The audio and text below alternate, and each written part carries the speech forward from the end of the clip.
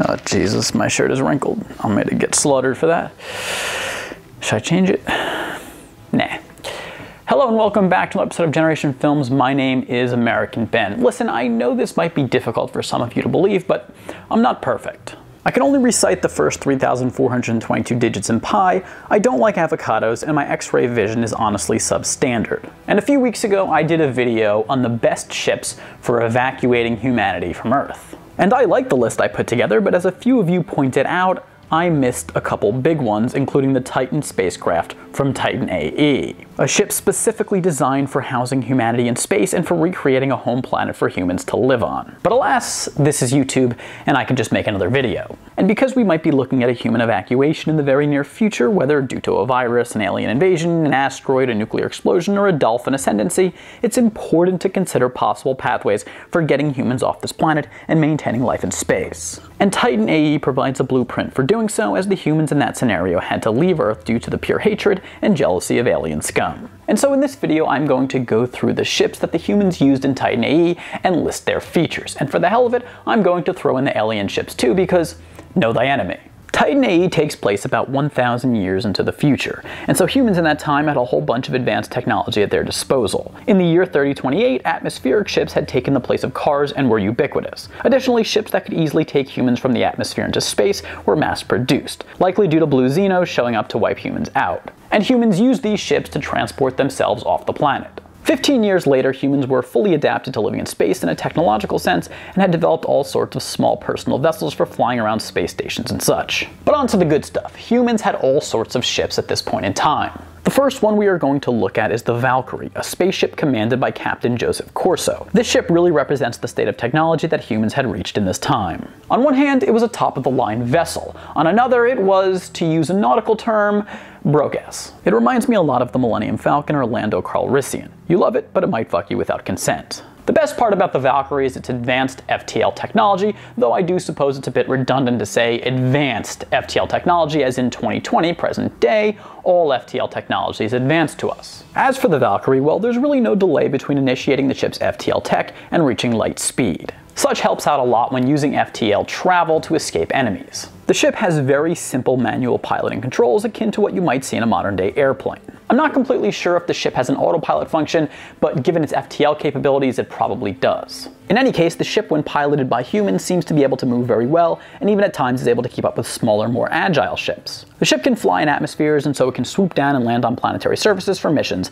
and then take off into space directly for quick getaways. The ship's repulsor technology helps for said landings and takeoffs. The ship also has a medbay with technology capable of healing serious wounds, including from alien pulse blasts of some sort, and being that Akima Kunamoto, the ship's pilot, and who as far as I can tell has no medical education, is the one who patches Kale up after his escape from the dredge, I'm guessing that the medical tech on the ship is rather straightforward and easy to use. The Valkyrie also has holographic mapping technology for plotting courses and searching locations in the universe. There's also radar technology that is able to track enemies in the vicinity of the ship. Though I'm not sure just how well this technology works, as the ship had trouble tracking a simple rocket ship in close proximity. The ship also has a bunch of different technology for communicating with other life forms across space, including a video conference platform that seems to be capable of FTL communication. As far as weapon systems go, the ship has point defense weapons that can be manually controlled from inside the ship, and works with the ship's tracking tech to lock onto enemies. The ship's guns fire some sort of laser beams capable of destroying other ships in a single blow. The full power of these weapons is unknown.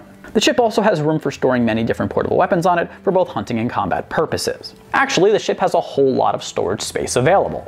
It has a cargo bay capable of docking smaller ships inside of it, and also stores a vehicle capable of both flight and traveling on water like a boat. The Valkyrie is well prepared for planetary exploration, and in the case of Captain Corso specifically, for search missions. The ship also features what seem to be heavy hydraulic doors throughout, which is very good for keeping invading species out or preventing prisoners from escaping. There's also amenities on the ship for the crew's enjoyment, such as a variety of beverages and a lookout room for enjoying the views of space. The lookout room features swivel chairs that seem to conform to the movement of its users. Truly the best that the 31st century has to offer. Oh, and of course, I forgot to mention my favorite amenity on the ship, advanced shower curtain technology that helps crew members avoid Me Too moments. Funny enough, as advanced as the ship is, it seems like it's put together with rather mundane materials, and that 21st century tools can be used to fix it. Okay, as for the other human ships of note, we have the Phoenix, which is basically an antiquated rocket ship by the year 3043, which I believe is when we see it. When it comes to taking off and flying through space, the ship seems to operate not unlike modern rocket ships. Kale does mention that the ship has an ionic vacuum drive, which, while not overly specific, is probably what the ship uses for thrust.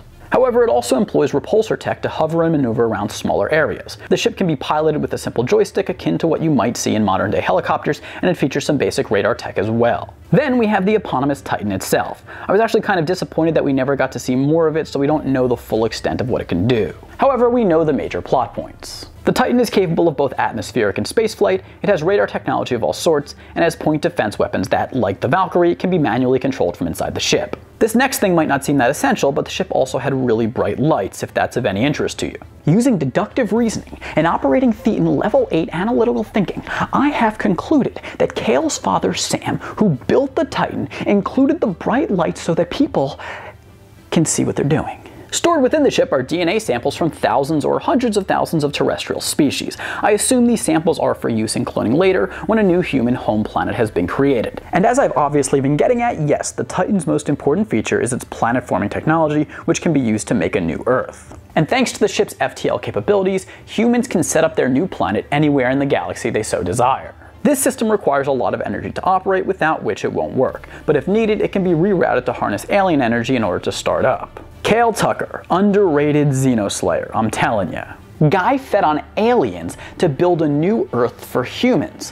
What a boss. Oh, and lest I forget, the Titan also features a super cool multi-directional elevator system for quickly getting around the inside of the ship, and has super cool flight-capable spacesuits on hand as well. Okay, finally we have to cover the alien ships, the Dredge Fleet. Titan A.E. features small dredge fighter ships and a large mothership. The fighter's most prominent feature is that they are very agile and quick and are hard to lose when they are in pursuit, especially because they can go underwater. They fire some sort of energy beams that honestly don't seem to do much damage, but each fighter also has a tractor beam capable of beaming in beings and objects. Such beams are so finely tuned that they can pull a weapon out of a user's hands. The ships can also be piloted by just about anyone with two arms with ease. There are no tricky controls. You just might accidentally get electrocuted. There are electrical energy currents that run throughout these ships, or perhaps the better way of saying it is that electrical energy makes up these ships, as the dredge and their technology are all pure energy. We can't even really call their ships ships. They look like ships, but are really just energy shaped like ships. This is why the fact that they're easily destroyed isn't such a big deal. I assume that as long as the dredge mothership has energy, that they can just create more dredge and more ships. Actually, this is why I kind of consider the dredge to be a hive race, and why we can't really differentiate between the fighters and the mothership, as their entire race and fleet seem to emanate from a single energy source. When fighters return to the mothership, they don't dock, they just kind of sink through the floor and perhaps even meld back with the mothership.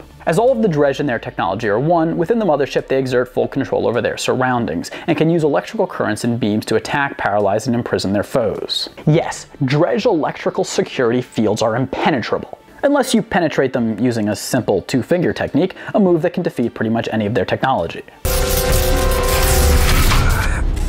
Not sure how they effed that one up, but hey, Xenos suck. Though I should give the dredge credit for the powerful energy beam that the mothership is able to shoot out, and looked like it could do some damage before the humans basically used the Titan to drink the dredge and use them as building blocks for a beautiful new Earth. Anyway, that's the video. I hope you enjoyed this breakdown of what is now an animated sci-fi classic. If you're wondering where the damn Expanse content is, it's coming. I just want to take my time to do a good job. I'm working on some videos on the proto-molecule, so stay tuned to that.